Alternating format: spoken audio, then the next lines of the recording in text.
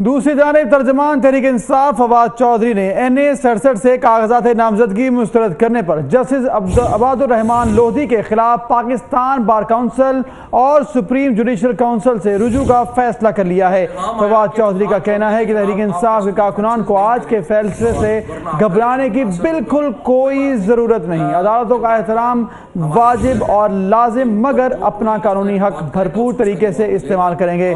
अगले 2-4 दिनों में ये फैसला इंशाल्लाह वापस हो जाएगा। तो अपनी नाअहली के बाद पहला वीडियो पैगाम फवाद चौधरी ने जारी कर दिया है और इसके साथ साथ आपको बताएं कि नामजदगी मुस्तरद करने पर उन्होंने जस्टिस अबादुर रहमान लोधी के खिलाफ पाकिस्तान बार काउंसिल और सुप्रीम जुडिशल काउंसिल से रुजू का फैसला कर लिया है।